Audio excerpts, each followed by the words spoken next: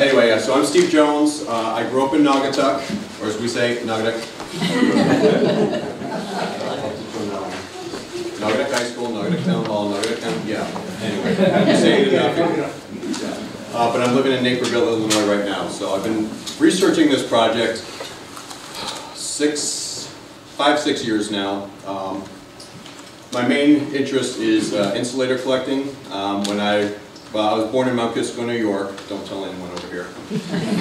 When we were 10, my grandfather died, so we got the property in his house in Naugatuck. So we moved to Naugatuck where my father grew up, and we've been here since 1640. So I'm part of the dirt here, not New York, though I still have the from the accent. So no one knows where I'm from, depending on what side of the state line I'm on.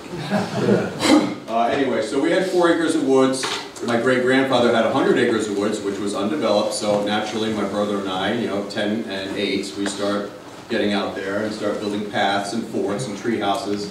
And from the age of 3, I discovered I wanted to be a lineman, first for Con Ed and then for CLMP once we moved over here. So I'm like, oh, I can put up poles. So I started putting up my own poles, which then required me to get insulators somehow. And then I kind of fell into the insulator hobby. In 1981, I joined the Yankee Polecat Insulator Club. It was in Sandy Hook at the time.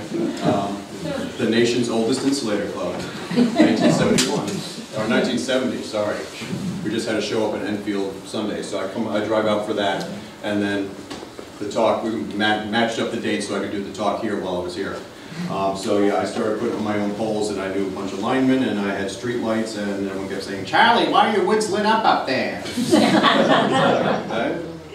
No idea. So yeah, I wanted to be a lineman, got to college, 3 years of electrical engineering in Western New England up in Springfield. After discovering I hate math, I switched to industrial engineering, and ultimately I wound up in occupational safety and ergonomics. So I'm actually the ergonomist for Ecolab out of Chicago, Naperville, Illinois. So I get to travel the world for that. But I still collect insulators, and I'm still very interested, of course, here, nutmegger, from heritage, even if not birth. And I love the history of all this early electrical power development. So Bulls Bridge, as we'll see, was one of the big ones at the time. So I originally did this talk twice over in Washington for Gun Museum. The town of Washington has been obsessed with this power line because it ran through Washington originally, and it had a lot of notoriety at the time. It was a cutting-edge project when they put it in, but it's disappeared. And they're like, I've got letters going back to 1960 to CLMP from the town, where's this power line? We can't find it. So I found it, so boom. Gun wanted me, so I did 2 talks for them in the last 3 years. So anyway, before we dive into Bulls Bridge, I'm going to go a little bit into the history of hydroelectric power, especially in Connecticut, just to kind of set up how grand this project up the river here was when it was built in 1902, 1904. So anyway, I'm going to refer to my notes a little bit here. We know New England was the center for the Industrial Revolution, early 1800s. We stole some technology off the British and opened up our own factories and equipment and machinery. In New England in particular, we have long flowing rivers, lots of drops in elevation, very easy to put up a water wheel and operate early equipment, grinding wheels, machines, and so forth. So we lent ourselves very much to that, our geography and our terrain. So when electricity was discovered and became practical in the late 1870s, early 1880s, it was very easy to take the next leap, set up a dynamo to generate direct current, or DC, off these water wheels, and operate early motors, or particularly lights, carbon arc lights, the first form of electric lighting. Those projects started to take off in the late 1870s. People started wanting this. So the first instance, the first hydroelectric project in Connecticut that got any national notoriety was over in Willimantic, the Willimantic Linen Company. The mill buildings are still over there now. Willimantic Linen Company was owned by Austin Dunham, and his son A.C. Dunham was just enthralled with this hydroelectric technology. Electricity, I want electricity. So I'm sure he convinced his father to put a dynamo on their existing water wheel in Willimantic, and they set up 6 carbon arc lights to electrically light the mill. When they did that, they became the first linen mill on the planet to be electrically lit. So that got a lot of notoriety in its time. was 1878. So, in fact, that experiment was so well received that the next year, 1879, when the state was celebrating the anniversary of the Battle of Antietam, which was known as Battle Flag Day in Connecticut, designated by the General Assembly, they borrowed those arc lights and they put them on the Capitol building for a public display of illumination. And they actually took one of the lights, put it on the Plimpton building, and I don't know if that still stands or not, but they turned it into a floodlight, and they would aim it around during this celebration. So there's news accounts of the time, you know, young couples would be getting cozy, and all of a sudden the floodlight's on, you hear a scream. So the young couples didn't like lighting, but everyone was good. And there was also another account, someone was on Talcott Mountain in Simsbury, 9 miles away, and they said they could read a book by the light of that arc light on the Plimpton building. So of course that, wow, this is great. So sold the technology very quickly. So A.C. Dunham became president of a new startup company, brand new company called Hartford Electric Light in about 1880. Hartford Electric Light had a small steam generator at their Pearl Street station in downtown Hartford, and they had a few carbon arc lights out and about. They were trying to grow the business, compete against Hartford Gas Light Company for the street lighting contracts in Hartford. But steam power is extremely expensive to operate, maintain, and install. So they couldn't really drop their rates. They had a high rate for this electricity, so they didn't win a lot of customers. So AC comes along and says, well, hey, we used hydropower in Willimantic. We need hydropower for Hartford Electric Light. And of course, being a small company, no capital, they said, well, we can't build a dam. We have no means of doing this. So AC turned to a college buddy of his, Edward Terry, from Yale. Edward was the grandson of Eli Terry, the clockmaker from Terryville, Bristol there. So they put together $20,000, and they bought some land up along the river in Windsor on the Farmington River in the Rainbow section, then referred to as Oil City. That area is kind of across from where Bradley Airport is now. That's still called the Rainbow section there. But it was called Oil City because there was an oil swindle there several years earlier. Someone apparently took oil, poured it on the rocks along the river, and said, hey, there's oil here. They sold land for about a year until they got chased out of town and thrown in jail. The land was spooked, no one wanted it, so they swooped in and they purchased $20,000 worth of land right there in Rainbow. So they apparently brought in some lumberjacks from Maine. They threw up a woodlog dam, built a wooden powerhouse. They named the outfit Farmington River Power Company. And they generated 500 volts DC, shipped it 10 miles down to Hartford, and Helco became the purchaser of that electricity. So once they did that, Helco could lower their rates, and then gradually they built the business. They got all the street lighting contracts. In fact, they said Hartford was the first all-electrically lit city in the United States by 1890? Somewhere, or no, 1895 or 97, somewhere in there, before 1900. So first in the United States, all electrically lit. So Helco started to take off. So it was direct current DC, 500 volts. Within 2 years, alternating current came on the scene. Nikola Tesla was doing all his crazy experiments with the generators and Faraday cages and throwing lightning across the air and frightening everyone. But he developed something called polyphase alternating current. Now, a dynamo generates direct current. A generator generates alternating current. The advantage of alternating current is you can step up or down the voltage using a transformer. So you can regulate the voltage. DC, not so much. So he developed AC power, but three-phase, what we today call three-phase. So if you look at the power lines out here, there's 3 wires on the top. That's three-phase power. We use that commonly every day now. He developed that concept. So a company out of Boston, Thompson Houston, swooped in to Farmington River Power and said, hey, how would you like it if we set up a 3-phase generator and tinkered around with it a little bit? He said, okay, great. So they formulated this project to upgrade Rainbow plant. They actually sent a professor from Trinity College over to Laufen, Germany, where they were experimenting with 3-phase power and built an experimental power line. They were already designing it. Our professor goes over there, and he's taking notes and observations, gets back to Farmington, or Windsor, and they build the system that he copied off Laufen. So we built the world's first 3-phase generating station at Rainbow, up Farmington River Power, and then it ran a 3-phase line down to Hydroelectric Light at 5,000 volts. So we became the first to build a 3-phase system, a utility on a commercial scale. But it's kind of shameful because we copied it off Germany, so we don't really talk about it in public. But the Farmington, right there in Windsor, first 3-phase. Now there were single-phase alternating current generators. The first one's out in Ames, Colorado, out by Telluride. That plant, which is still there and is still operating, that ran, I forget what, 2,500 volts, 1-phase, single circuit, up 5 miles to the Gold King mine above Telluride. When they did that, the reason they did that, one of the reasons, Westinghouse set that up.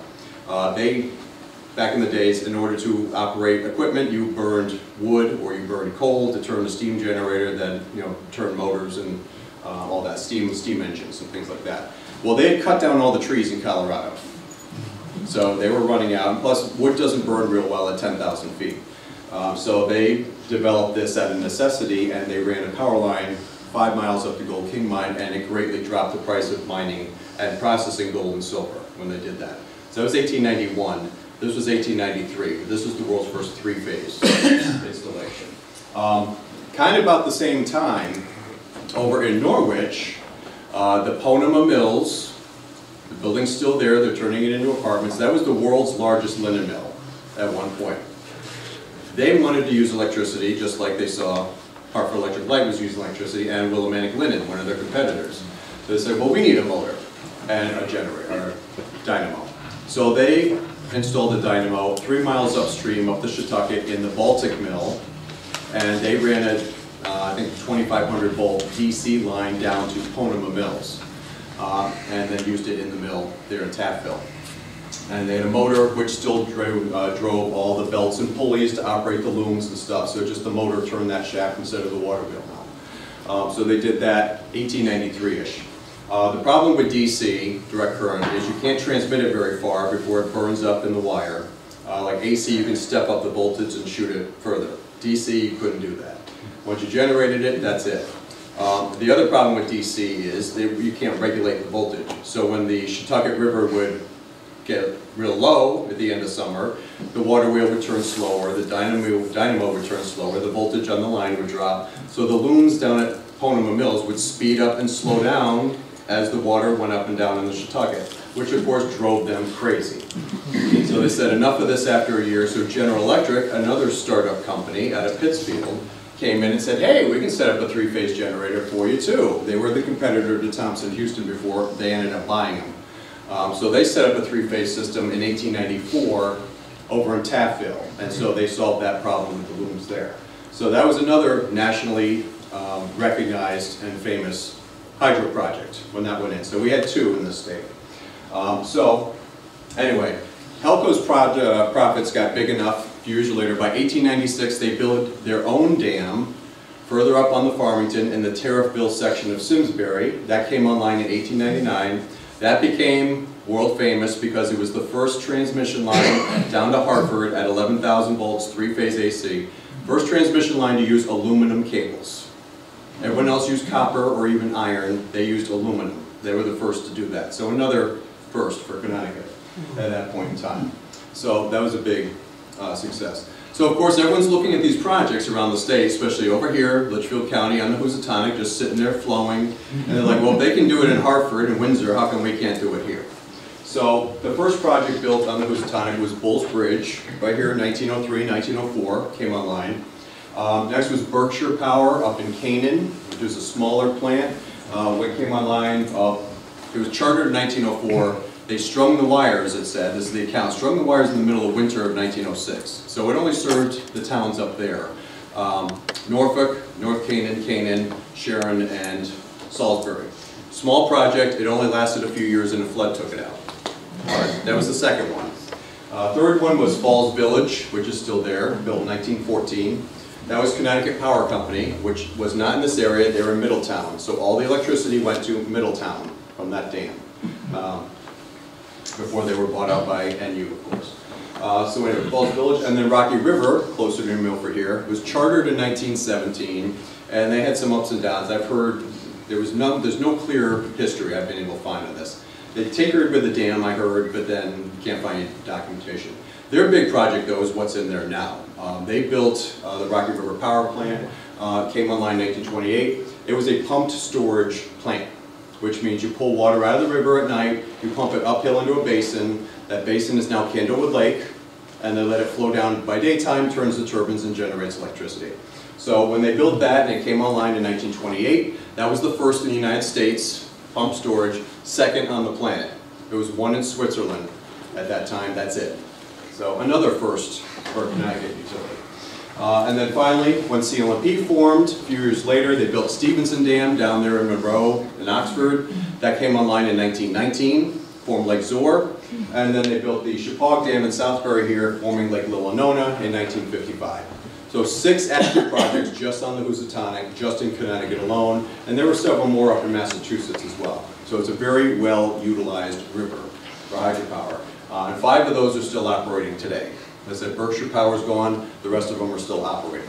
So that's pretty profound. So anyway, we're going to focus on Bulls Bridge since that's the subject of the talk. So Bulls Bridge was first envisioned by a gentleman named Nicholas Staub. He had immigrated from Germany in the late 1850s, I believe, and very quickly became a local, then state politician, I believe as a state senator, and then became state controller. So he became pretty well known, especially in this area, at that point. So he had a vision. He says, well, if everyone else is doing this, we need electricity in New Milford as well. So we need to build a dam. So he gets a buddy of his, Isaac Bristol, and they start lobbying the General Assembly. So they get a charter in 1893, same year as Farmington River Power, that created New Milford Power Company and gave them, quote, power to acquire all such land that was needed or, where am I?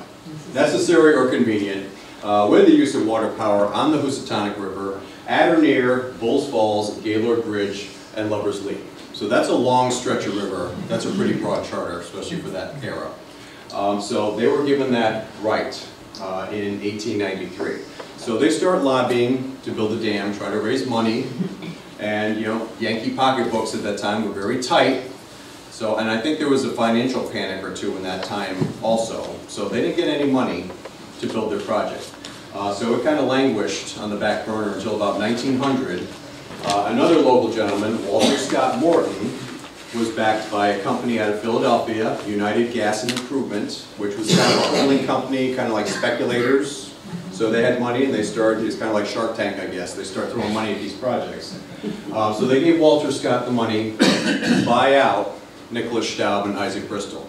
So finally, they can start building the project. So they start surveying it and building in the spring of 1902. And it came online around March 1904.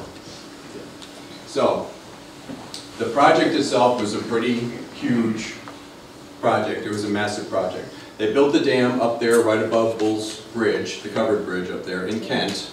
And to get enough water pressure to turn a turbine for the amount of power they wanted generated, they had to run a canal level 2 miles south of that dam. And of course it's still there. You're local, you probably know all about that. They ran the canal 2 miles down to the forebay up here, right just above Gaylordsville. And there's a gatehouse sitting on top of that, and then it goes down a pipe, penstock pipe, down into the plant. So that's a 115-foot drop. So that gave them enough pressure to turn a turbine to generate enough electricity. I think the initial capacity of that plant was 6 megawatts. So that's, at the time, that was a scary amount of electricity. So these are just some pictures I found from the original construction, and there was also an upgrade done in 1912. And I got some photos from that book as well. So I believe these are both from the initial construction. This is up in the canal. I don't know what that is, if that's scaffolding or a frame, or they're dumping rocks in the canal. Well, I don't know what that was for. I did read several accounts that that canal up by the dam leaked like a sieve for the first 5 years. So they had to line it with clay, drain it, line it with clay. Then I think in the 30s or 40s they lined it with gunite, cement, like what they do with swimming pools with, to stop the leaks. So 2 miles, that's a long canal, especially with that much water. So I think that's some framework there to drop rocks or at least firm up the bottom of the canal, try to plug up any holes. Then this on the right, this is the power plant being built. This is the back side, so the river's down here. So the pipes come from behind the plant down the hill. And here's the penstock pipe across the back, gradually shrinking in size, and it hits the what looks like a smokestack, but they call it the surge tower. So when you have got that much water coming down a pipe, and they have to trip the plant off for some reason, if you just shut off the water, you're going to get what's called water hammer. Like the pressure is going to build, crack the pipe, and then explode. So you have to keep that water going somewhere. So they switch the valve, run it through this pipe, and then it shoots out the top of that stack until the pressure equalizes, and then they can go about doing what they need to do in the plant. So yeah, that's when I first did the talk up at Gunn 3 years ago. Someone who worked at the plant was there, and he said, yeah, you need to be there when it comes out the top. Because someone had asked, is that a chimney? Can they run that steam plant if they need to? It's like, no. That's just for water pressure. Balance the water pressure. So anyway, that's a picture of them building it. You see all these people on the scaffolds building the roof and all that. Like I said, I'm a safety engineer. I don't see anyone tied off. It makes me a little nervous. The workers' comp either. Workers' comp, first workers' comp law, I think it was 1910 in Wisconsin, so yeah, this is before that. Anyway, so here's a project drawing. It's not to scale, but this shows the scope of the whole project. So the dam up here by the covered bridge, and then the 2-mile-long canal, and then the 4-bay here, and then there's the actual powerhouse at the very bottom there. So that's just a rough drawing, just to give the scale of this. That's from the 1912 upgrade, book about the 1912 upgrade here, because their house, the lady who wrote the book about this upgrade, is actually her family history, and her grandfather apparently was the project engineer, the chief project engineer on this project, and the last name was Dakin. I'm on the wrong notes here. His last name was Dakin, so their farm was right there originally, so he grew up there, so of course he wanted to work on that project when he got older. So it went right through their farm when they did that. So that was that just gives the scope of the project there. On the right here, this is the 1912 upgrade. They put in a second penstock pipe and a second generator in the plant. And they increased the capacity from 6 megawatts to 8 megawatts. And this is them hand digging the ditch to put the foundations in to hold the pipe. So they went down about 10 feet, and we all know what it's like to dig in the soil in New England. 3 inches, bedrock. So I can't even, there must have been more bad backs in New Milford in 1904 to 1912 than anywhere else. So all being hand done here, it just gives you an appreciation for how much work went into that dam. So there's the gatehouse at the 4-bay, and there's the primitive Route 7 there with a very strong wood guardrail. Here's a view. Someone was standing on the powerhouse, hopefully again with fall protection. The foundations are in, and they're getting ready to put the second pipe in next to that. And again, there's the 4-bay up there. And there's a lot of fill dirt here. There's a power line ran right up the middle of that. I don't know where that went, but they're not moving that power line for any reason. That just shows how big the scope was. I mean, I don't know what the diameter of those pipes were. It's at least 4 or 5 feet. So they're big pipes. This is a random photo, again, from the 1912 upgrade. I think this might have been 1903 though. It doesn't exactly say what they're doing, but based on what I can see, here's a pole with a cross arm. There's a single piece steel brace at the time, and they've got a chain around that cross arm, and they've got block and tackle pulleys here, and a pallet or something, and they're just throwing rocks on this pallet to test how strong that cross arm brace is, I guess, because the next photo next to it shows the cross arm like this. The brace is still working, instead the bolt has been sheared or broken off. Oops. There's no scale on that. I'm an engineer, I need numbers. I don't see any numbers on that. So it's just like, it's 323 rocks strong. But I thought that was just a humorous photo that she included in the book. This is a completed shot of the powerhouse in 1904. Here's the power line, single penstock, single surge tower, nice brand new, everything's nice and shiny and white. And then here's the power line running up the hill to Waterbury. And we know it's 1903, 1904 because one, there's one surge tower and one pipe, but two, the power line, I try to blow it up. You can just see kind of like a glint of sunshine and very large glass insulators. So the original line used glass insulators. So we know that was early 1904. This is something my grandmother cut out everything when she was alive. Any newspaper article is in a scrapbook somewhere in the attic, so I've got most of it. My brother's got the rest of it. So this was in there. The Golden Jubilee of the Bullsbridge plant, 50 years old, so it must have been 1954. I don't know what paper that came out of. I assume the Waterbury paper, maybe the Naugatuck paper. But I would love to get an original of that photo, because it's taken the same basic view, but you're in the middle of the power line and it's running up the hill there. So just happened to find that in her albums and albums and albums of newspaper articles. You should see her file on the 55 flood.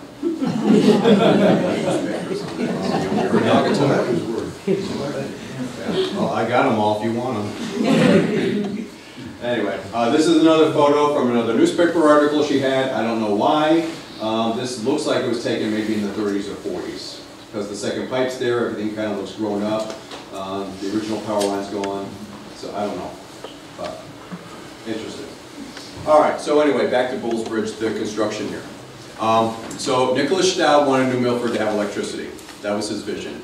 Walter Scott Morton and UGI had a slightly different vision for the electricity, especially if you're going to build a power plant that big, 6 megawatts, to get a good return on your money, ASAP, you need big customers to sell to. To sell to New Milford, you would have to build the electrical grid from scratch, and that would take years. And apparently Walter didn't have patience. So UGI's like, where's my money? So they went out and they looked for big customers. They found one in the New England Lime Company here in Galesville. They had a quarry. I know there's still a quarry there. I think it's O&G. I don't know if they mine lime there, but there was New England Lime Company. They were there. They subscribed for some electricity right off the bat, so they built a 6,000 volt line down there from Bullsbridge in 1903-4. Over in Waterbury, there was a company, the Connecticut Railway and Lighting Company, which was a consortium. It was an agglomeration of a whole bunch of the local trolley systems in the Naugatuck Valley and also New Britain and Cheshire and Southington. They all combined into Connecticut Railway and Lighting about 2 years earlier, and they were running steam generating plants to generate the electricity for the trolleys, which is, like I said, very expensive to build, maintain, and operate. So very low profit margins, they want more money. So they start looking over here. Oh, hey, hydroelectricity's coming up. So they contact New Milford Power, and New Milford Power responds. And they subscribed for, I think it was 2 megawatts. At the time they called it 3,000 horsepower. This is the era between the scientific community going between imperial and metric measurements. So every article is in a different measurement system. So it's, I had to calculate. So it's 2 megawatts of electricity, 3,000 horsepower. And they subscribed for that amount of electricity off Bullsbridge Dam so that they could lower their costs, their electricity generation rates, of course. But, let's see. So New Milford Power had a couple large customers. There was also a line that ran up towards Kent, and we don't know where that went. It didn't go to Kent. None of the local towns were being serviced by this dam. It was going to large customers. So it was CRNL and the Lime Company and someone up in Kent. So we don't know who, but that was it initially off that bridge, off that Bullsbridge power plant. So New Milford Power had a large customer, 26 miles away over in Waterbury. Now, these days, building a power line 26 miles long is a walk in the park, no big deal. I mean, electricity from New Milford probably comes from one of the dams, or maybe from Millstone 3 across the state. You know, not a big deal. But in 1904, 26 miles was a huge engineering problem. There were only a couple projects in place by that point that were in this this scope, this kind of project scope. So when they built the line, they picked 33,000 volts, 33,500 volts for the line over that 26-mile distance. Now then as now, there's a rule in electrical engineering, rule of thumb, that for every mile of transmission line you have, you need at least 1,000 volts potential to make sure the electricity is going to get where it's supposed to go and not burn up in the resistance. So for 26 miles, that meant they needed a voltage of 26,000 volts minimum. So they picked 33.5. We don't know why. Like I said, there were a few projects in place out west that were already in that range, brand new projects. Bay County's project out in California, the Sierra Nevada, they had 2 dams, and they shipped electricity at 44,000 volts down to Sacramento, and then a year or 2 later down to San Francisco. That was the biggest project in North America when they built that in 1901, 1902. There was a project in Provo, Utah, the Salt Lake Valley, at 40,000 volts from the mountains down to Provo. And then Missouri River Power up in Montana. At Great Falls they had a dam, and they shipped electricity down to Helena, about 40 miles. But then they built a 70-mile power line down to Butte, to all the mines in Butte, at 50,000 volts, which was an insane voltage at that time. It just highest voltage line when they built that on the planet. So those were in place a year or 2 earlier. Not exactly performing well, but they were in place. So they picked 33.5 at 26 miles distance. So when they did that, that became the highest voltage line and the longest distance line in the United States east of the Rocky Mountains. So this was the biggest project on the East Coast when they built it in 1903, 1904. So that's where this notoriety comes in that everyone keeps grabbing onto. It was a very big deal when it was built, because no one had done anything like this on the East Coast. So, pretty big project here. So, like I said, building a power line in 1904 was a huge engineering problem. Now they had transformers, they had the generators, they had even lightning arresters then. That was all developed. The problem was insulation for the line. Insulators were kind of dragged along as the rest of this technology outpaced them.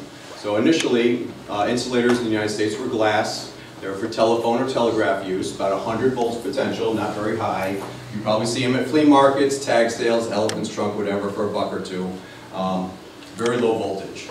So these projects are coming out, 2,500 volts, 10,000 volts, 20,000 volts. They're freaking out. They have no idea how to build or make an insulator for these voltages. They don't know anything about material science, shape, design, arcing, flashover, none of this stuff. They just, let's just make bigger insulators. So initially they just took glass insulators and they made them bigger and bigger and bigger and bigger until they figured out, hey, glass isn't always a good insulator.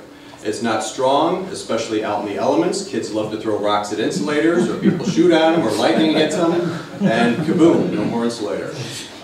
Yeah, so glass, they figured out pretty quickly, isn't really a great insulator. So they switched to porcelain, or they started making porcelain insulators around 1890.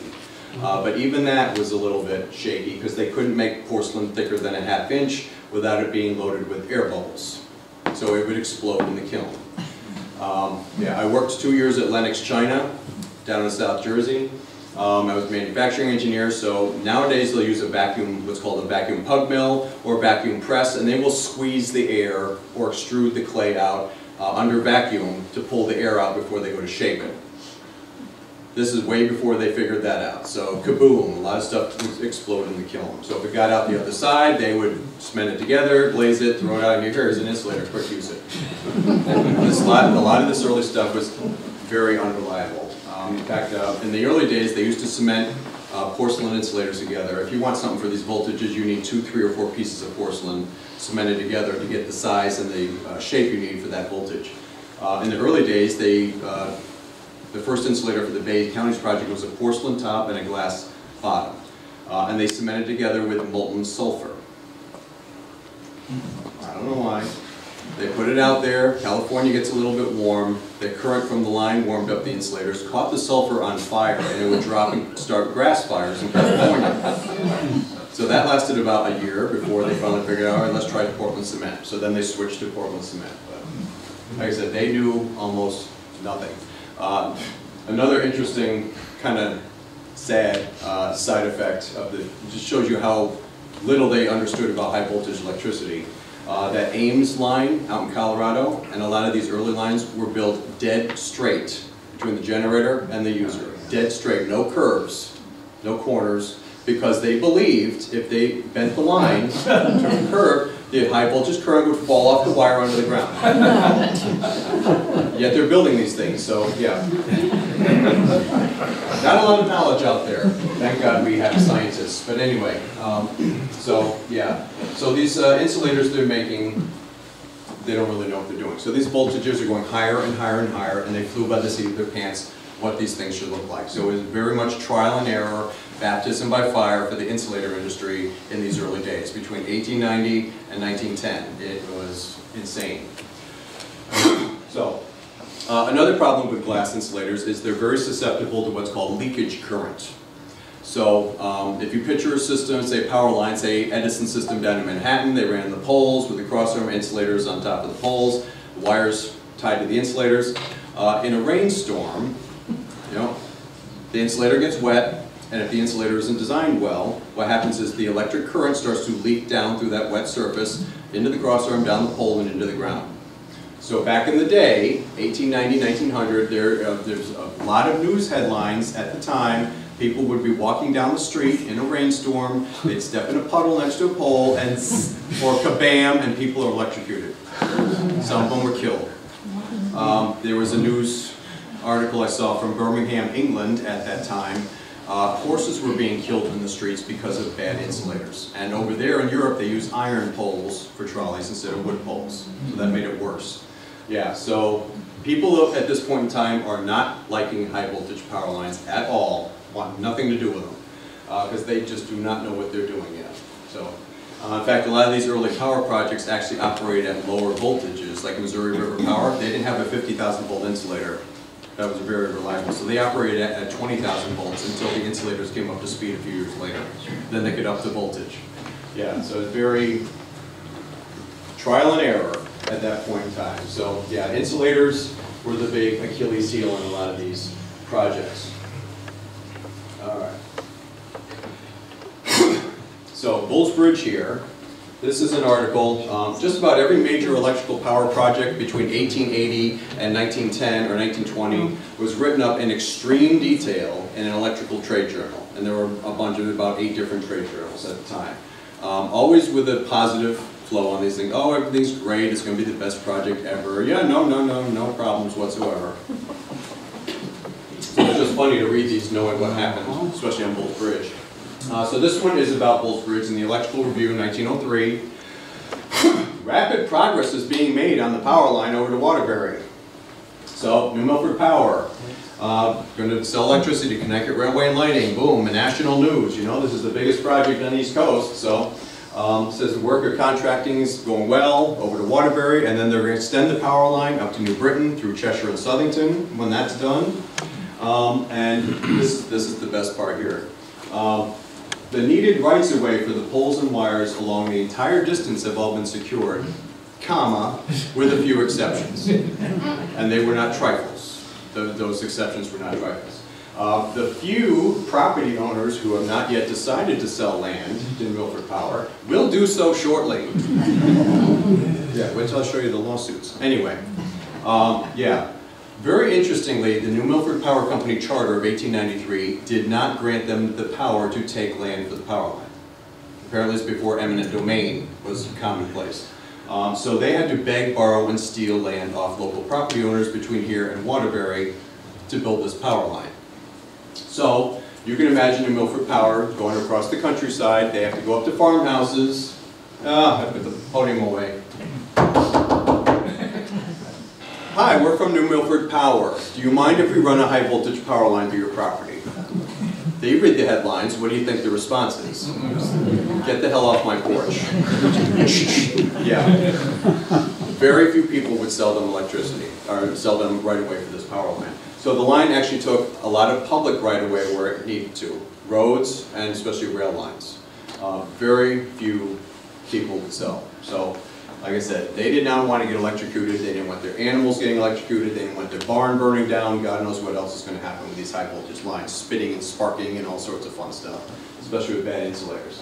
So yeah, very rosy picture of this project when the reality was not so much. So the project had a lot of mixed feelings, local people had mixed feelings about it. They had a lot of supporters, of course, because like, hey, this is the biggest project in the East Coast, highest voltage, longest distance, biggest plant. You know, we're going to get tourists, we're going to get professors and scientists showing up, studying us. You know, the economy's going to boom. This is great. But of course, you had people on the flip side of that argument. Property owners, naturally, like I said, many of them just refused to sell right away to New Milford Power Company. And some of them took it a step further and said, no way, and called the lawyers. Also, people in New Milford were just ticked off. It's like we were going to have this big, glorious power plant here, and all the electricity is going over to Waterbury. Because apparently, then as now, Waterbury takes from Litchfield County and doesn't give a lot back. And so that set them off instantly. So yeah, a lot of local anger about that. And then after that, problem, once they did build the line, it did go through. It took a very tortured route, especially through Washington. It had problem after problem after problem after problem after problem after problem. The biggest project had the biggest problems, and they had a lot of lessons learned from this project and the power line in particularly. Lots of things, insulators failing, mudslides into the canal, generators overheating, things burning up, lightning was a huge problem, all sorts of fun stuff. So anyway, they did build the power line. When they built it, it was built, there you are, have a seat. A buddy of mine from Mount Kisco I haven't seen since age 7.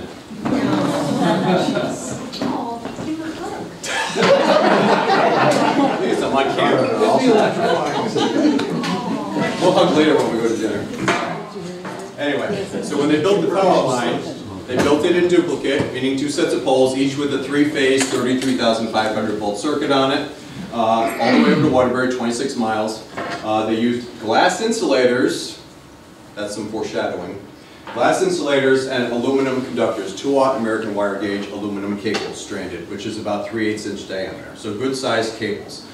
So they built it in duplicate. That was common practice back then, and it's still a little bit to this day. They'll have some redundancy, so if there's a problem on one line, they switch to the other line so that power is not interrupted. So they did that over to Waterbury. They purchased glass insulators from C.S. Knowles of Boston. Now C.S. Knowles was kind of like the Costco or Walmart of the day, turn of the century. If you wanted anything trolley, I need motors, whistle stop signs, catenary, need arms, whatever, you called C.S. Knowles in Boston and you ordered everything out of Boston. So they called them up, said we're building a power line, they shipped glass insulators to use on it. So it was predicted they were going to partially turn the line on early in 1904 to test it, and then it would be fully up and running by the summer of 1904. But, like I said, the problems commenced. So when I first started researching this topic, finding out where this power line ran, I contacted all sorts of local resources from Illinois, the historical societies and the libraries and everyone else. And of all of those, the only one that replied was Stephen Barkus up at Gunn, which is why I gave my talk up there. But he sent me an article called Electricity in Washington. Like, awesome, oh cool, let's see this. And it turns out that article was taken from this book, An American Village, The Light at the North End of the Tunnel, which is written completely about Washington Depot. And it's very anecdotal, like lots of tall tales and funny stories and stuff like that, sprinkled with some facts and data. So, really good source. But they had the article, Electricity in Washington, in there, so that was a good first step for me. And amongst the information in that article was this interesting little gray box, which apparently was an ad run in the Litchfield Inquirer early in 1904. And I'm going to read it for you here. It's hard to blow these things up. Notice, all persons justly aggrieved over whose lands or lands adjoining thereto the electric lines of New Milford Power Company run are requested to communicate promptly with W.S. Ford in Washington or Edward Van Ingen in New York. And I'll give you one guess what their occupation was. Yeah. Lawyers are involved. So we know Edward Van Ingen built Holiday House down there in what's now Steep Rock Reservation. So obviously he did not want a high voltage power line sparking across his property and his resort there for young wayward girls from New York. So they didn't want to scare the girls any more than they are even scared in Manhattan. So I'm assuming Mr. Ford is his lawyer, and lawsuit number 1. So he's starting a lawsuit. So after that, the line did go through. Like I said, it took a tortured route eventually, but it did go through. About 2 months later, May of 1904, we think the line was turned on in March of 1904. Best we can tell. But again, Eversource is not a great source for information. Zero source for information. So anyway, so May of 1904, this news snippet appears in the Electrical World Trade Journal, 2 months after the line turned on. And I'm going to read it because it's a little bit, you can't take 2-point font and blow it up real well. So Waterbury, Connecticut, the New Milford Power Company, which transmits power from Bullsbridge to Waterbury for use by CRNL, has had in this section of line to change all of the glass insulators to porcelain insulators with much more satisfactory results. And then mentions that the line's being extended through Cheshire up to New Britain to service the trolley systems up there, and they're building substations. So the line's barely on 2 months, and kaboom, everything's exploded in service. So everyone's worries have now come true here. They're now a headline in Connecticut.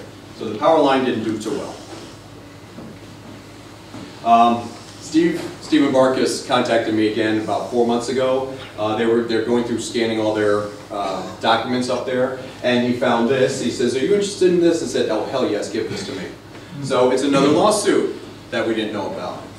Railroad wins the coal farm case. So apparently in the town of Washington, a local artist, well, I guess what was nationally known, Walter Russell, I don't know if that name's familiar, but apparently he was a little eccentric, but he was a sculptor and a painter and a whole bunch of this. Apparently he resided at Coal Farm in Washington.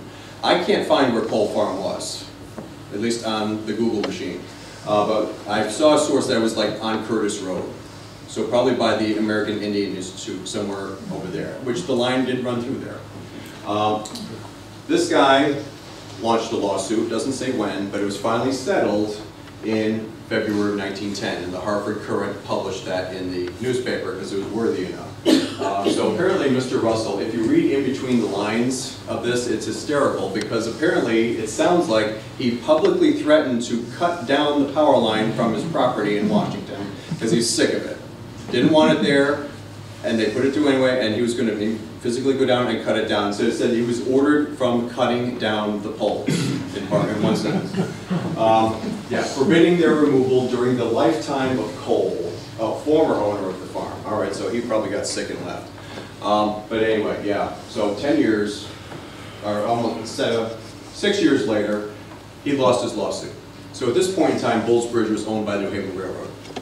We'll get to that in a second. So yeah, that was just another colorful piece of this whole story here. No one wanted this power line at all.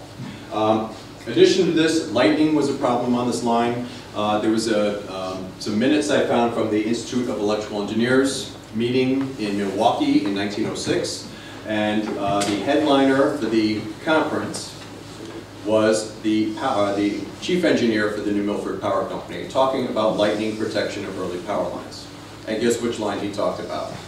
His line, like 18 pages of transaction notes. I'm just there reading that. It's exhausting. But they published logs, the operator logs of the line, and it looks like every 2 to 3 months there was a major lightning strike. Apparently a lot of them were in Bethlehem for some reason, and took the whole line down. So the line is up and it's down, it's up and it's down, so that gets a little bit tiresome. So lightning was a huge problem.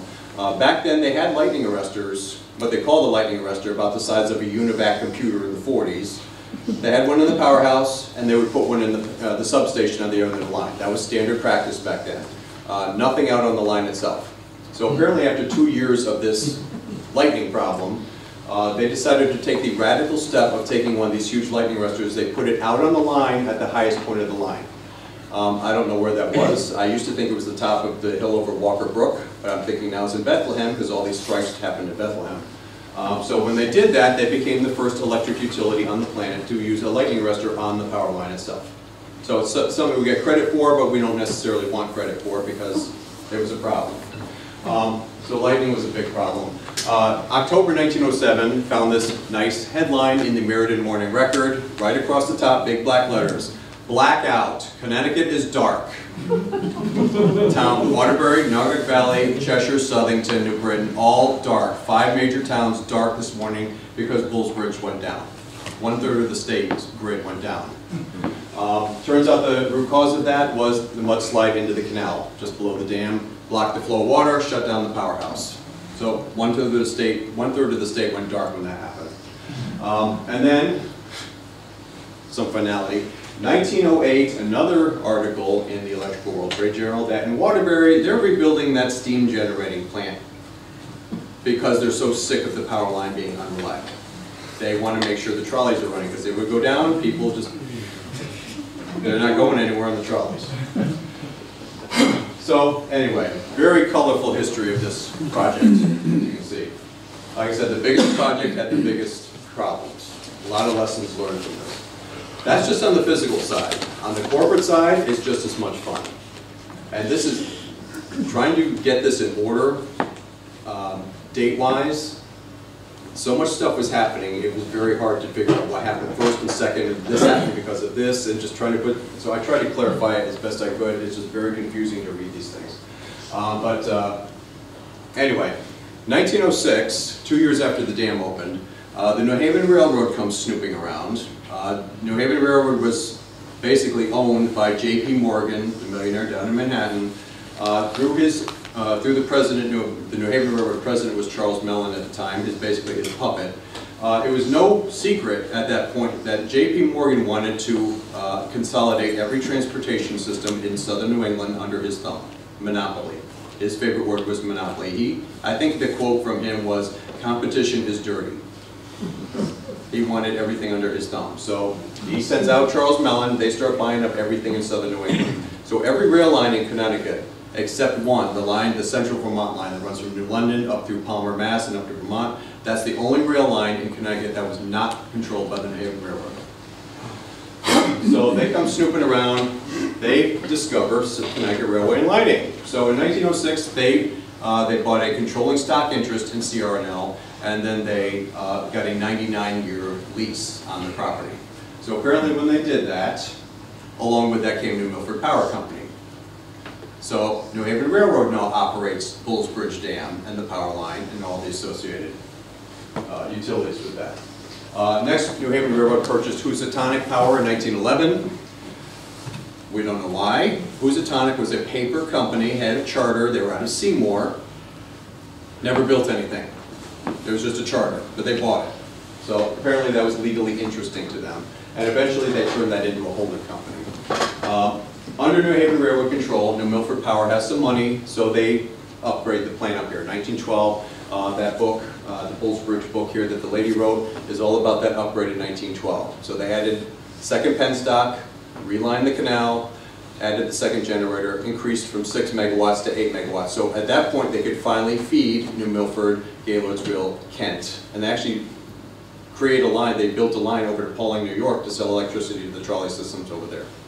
So that quelled a lot of the local anger at that point, because, okay, finally we get electricity from this grand, glorious power plant that we helped build and never saw a watt from.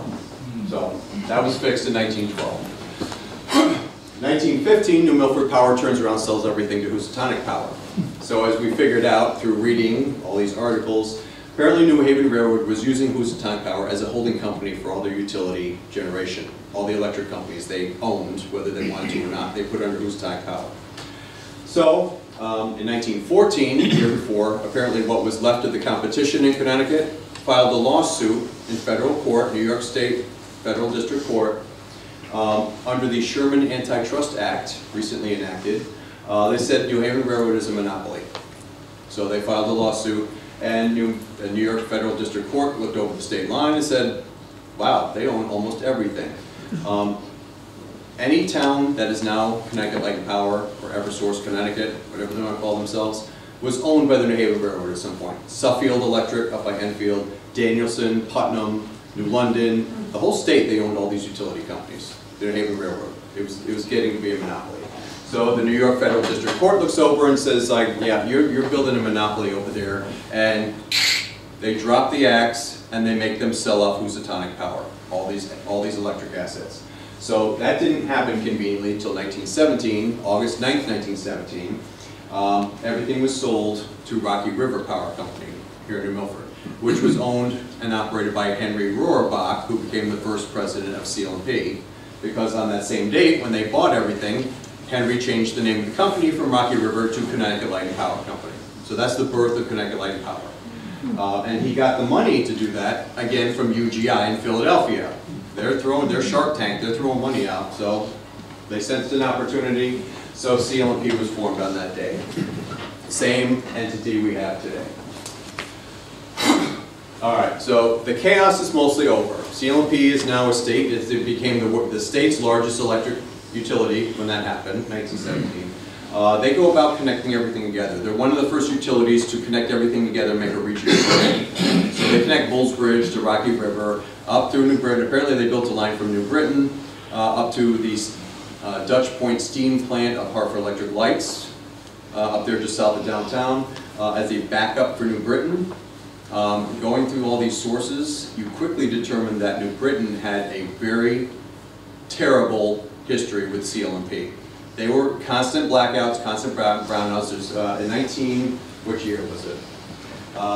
1919 alone, the steam generating plant up there that used to be CR&Ls exploded and burned down. So they lost electricity from that. And then one of the CLMP, the early CLMP or New Milford Power Company substations burned to the ground. So they were out of electricity most of 1919. And Stanley Works up there, the biggest employer, they got so fed up with CLMP, they turned around, they bought Farmington River Power Company, the dam up in Rainbow, because Helco had stopped using them. They bought that dam, rerouted the power line into Britain, and they took all the electricity from that dam. They divorced themselves from CLMP completely. They were that pissed off. And if you go up there today to Rainbow, it'll say right on there, Farmington River Power Company, a Stanley Works property. They still own that today. It's still a separate company. So it's an independent company. So that's, yeah. Stanley Works ain't taking any guff for CLMP. About this time, I'm guessing they upgraded the power line over to Waterbury. Based on what I've seen along it, from what I could tell, they cut down one set of poles and they upgraded the other set. Like I said, the glass failed pretty early on. They replaced everything with porcelain insulators from CS Knowles. Apparently, by then, that was failing, so they replaced the insulators with better quality porcelain insulators around 1918 or so. Again, we don't have a record from Eversource, but I'm guessing that based on what I've seen along the line. They put in better quality insulators made by Ohio Brass Company, which is still in business today. It's one of the Hubbell companies, under the Hubbell umbrella. And then they took the wood pins that the insulators sit on, replaced them with iron. So they really beefed up that line all the way up to Waterbury. So that was done, I'm guessing 1917, 1918 or so. So they upgraded the power line. And it lasted, I'm guessing this line in its original alignment lasted until around 1930. And again, we have no records from Eversource to prove this. I'm just doing it based on what I've been able to find. I'm going to shut up at this point. Are there any questions? Yes.